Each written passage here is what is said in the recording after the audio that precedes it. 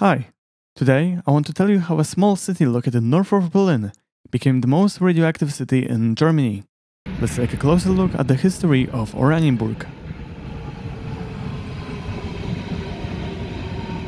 In 1892, a company called Our Gesellschaft was founded, with its headquarters located in Berlin. It focused on research and production of rare earth elements. One of its factories, called Our Werke, located in Oranienburg, specialized in thorium-based products. One of the most interesting products that came out of this factory must be the Doramat toothpaste, which was radioactive since it had thorium content. It was believed that radiation will give users many health benefits, including healthy and strong teeth. But the main focus was on producing thorium gas mantles, which make a great check source. Those gas mantles used thorium in order to make them glow brighter.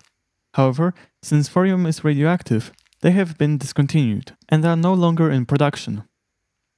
In 1939, Our Werke started producing high-purity uranium oxide for Nazi nuclear program. At the end of the Second World War, the US Air Force conducted a massive bombing of Oranienburg in order to prevent Soviets from capturing Nazis' uranium. As a result, Our Werke factory was destroyed, but the explosion also released large amounts of radioactive material into the surrounding area.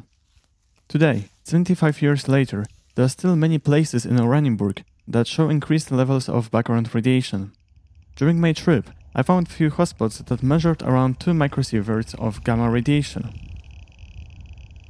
A gamma spectroscopy of soil samples collected near Our Werke factory revealed that the soil has a rather large amount of thorium-232 and its decay products in it. As of right now, there are no plans for conducting cleanup of the surrounding area. This means that Oranienburg will remain the most radioactive city in Germany for the nearest future. Thank you so much for watching. I hope you enjoyed this video. If yes, please consider giving it a like and subscribing to my channel. And remember, stay active.